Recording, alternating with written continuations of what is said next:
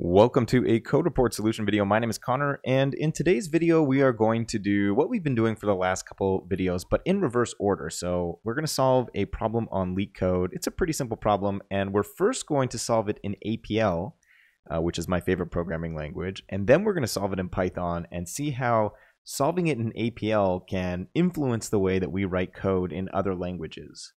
So the problem is longest common prefix. It says write a function that finds the longest common prefix string amongst an array of strings. If there is no common prefix, return an empty string.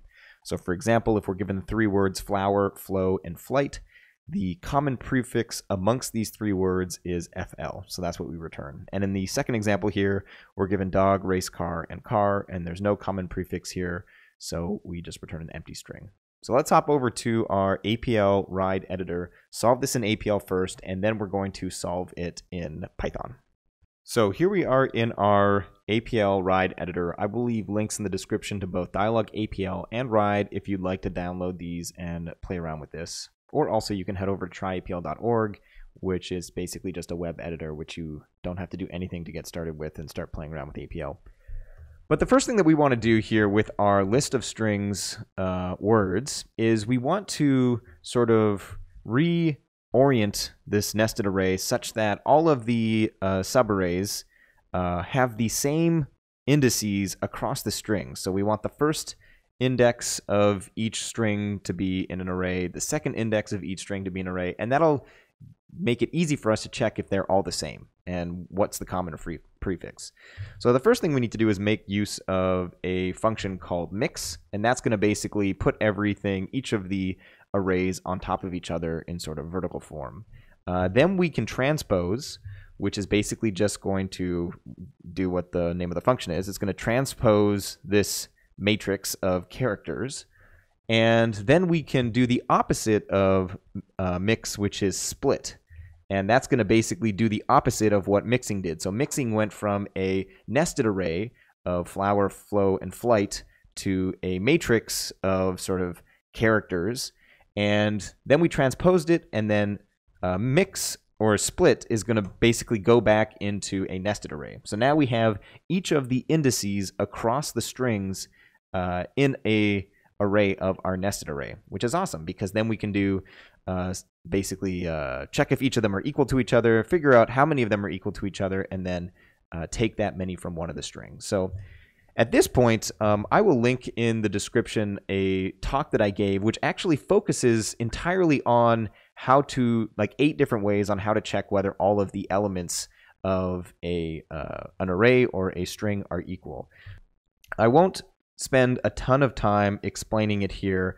There are a number of different ways to do it. The first one is to basically take the first element of each of your strings and then check whether it's equal to all of the elements in your string. So this is going to basically give you a bit mask of are each of the elements or characters in your string equal to the first character of that string. So you can see for the FFF and the LLL, we get 3 ones, which are all basically trues. But then for all of the other ones, we don't have all of the characters being equal to each other.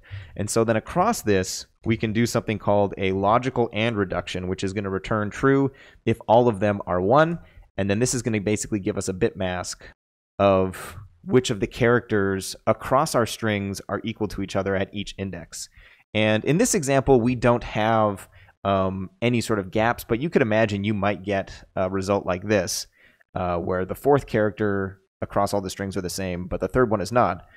And in that case, we need to make sure that we are doing a basically a zeroing out of any of the non-contiguous ones at the front. And the way that we do that is by doing a logical AND scan. So this actually has no impact on our result at this time, but you could imagine that if we go words 2 and we just type in, how do I do this, like cattle,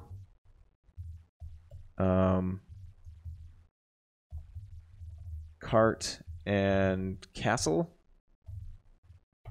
I believe that's going to work, right? So the 4th index is a T, but the 3rd index is not the same across the words. So if we do this and we change this to words 2, you can see here we have this sort of floating 1. But that's not going to be a part of our common prefix. So by doing the logical and scan, it's going to zero out that floating 1, because basically a scan does a reduction but keeps incremental results. So here we're doing logical and, so it's basically checking, are all of these equal to 1? So it'll be 1 up until we see a 0, and then it'll be a 0 after that. So once we have this, we can keep our words to for the moment. All we need to do is to get a count of the number of characters at the beginning of each of our words that's common. So we just do a plus sum or a plus reduction, which is a sum. And then once we have this, we can basically do a fork where we are going to take the first 2 letters of any one of our strings. So the easiest way to do this is just to grab our first string, and this is a fork that I've talked about in many videos. So we have 2 unary or monadic operations, aka a function that just takes a single argument. So this is what this one does. This is getting us how many characters at the beginning of our strings are common. This is going to be take the first of those strings, and then this is going to be take. So this is going to be saying take the first n characters that are the same from our first string. And if we do this, we should get CA for the common prefix. And if we change this to words, we should get FL. So note that also we can do this over words and words too, and then we should get FL and CA, which is exactly what we want. So this is basically our solution here, longest common prefix. So pretty cool, in my opinion. This really shows the power of being able to sort of be a shape thinker in APL, where we're changing the shape of our data so that we can do operations on it. There are many other solutions. This actually is not the most efficient way. If you end up watching the talk, I believe the most efficient way is to do a fork with an inner product as the binary operation in the middle, which is and dot equal this. So this, I think, is the fastest way to do this. But if you're interested, I'm not going to go through that right now. I leave that as an exercise to the watcher to go and watch the full talk if you're interested. But yeah, there are many different ways to sort of do this calculation. This is the most efficient. You can do it in 4 characters or 3 characters. But yeah, we're gonna stop there for this APL solution. Now we're gonna hop over to IPython and solve this in Python in a similar manner, trying to basically do something similar to what we've done here in APL and see where we end up. So let's hop over to IPython. So here we are in IPython, and let's just get started. So the first thing we want to do, similar to what we did in APL, is to basically transpose this. And the way we can do that, we don't really have a transpose or a well-named transpose function, but zip star is the equivalent of transpose in Python. So if you do this, we now have, as you can see, a list of tuples of each of the indices across our strings. And so now what we want to do is we want to check which one of these are all equal. And in the more iter tools library, so from more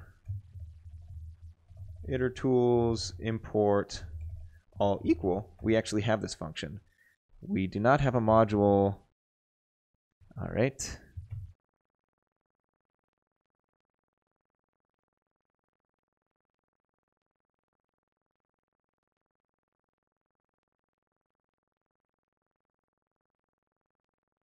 All right, we're back after we installed IPython 3 and more iter tools using pip3. And now that we have this, we can map over our transposed words with our all equal function, and we should get booleans. All equal, comma, extra param. So we get true, true, and false, false, which is exactly what we want. So we've got the F's, the L's returning true. And at this point in the APL solution, we basically got a count. We summed up the trues, which are just ones in APL. But in Python, we don't want to do this. We can actually just make use of a function. We can basically combine the summing up of those values, and then we can also combine the take, which was the binary operation in our fork at the end of the day using a function called takewhile, which is in the itertools library. Takewhile. So if we replace our map with takewhile, I believe we should just end up with the tuples in our list where all the letters are equal. And so now that we have this, all we need to do is map the first element out of each of these tuples and join them into a string. So we can do this with just a simple list comprehension.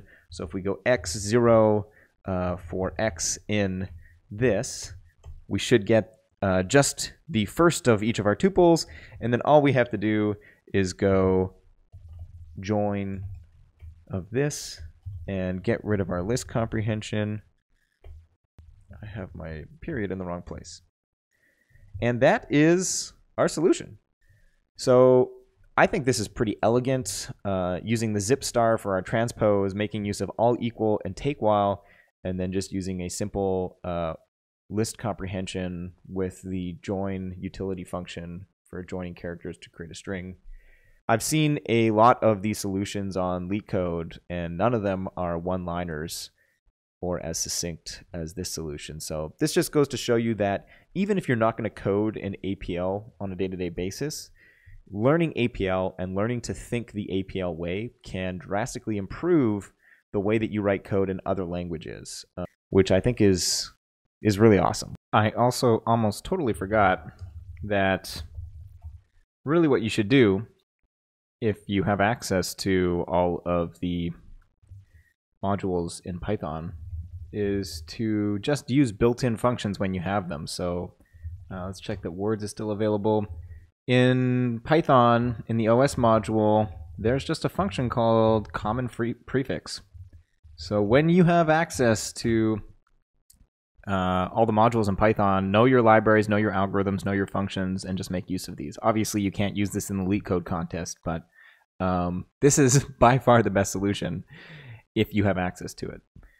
So, like I said, links will be in the description if you want to check out Dialog APL or the RIDE editor, or if you just want to get started and try apl.org, that's my recommendation. But yeah, I hope you enjoyed this video. I hope you learned something.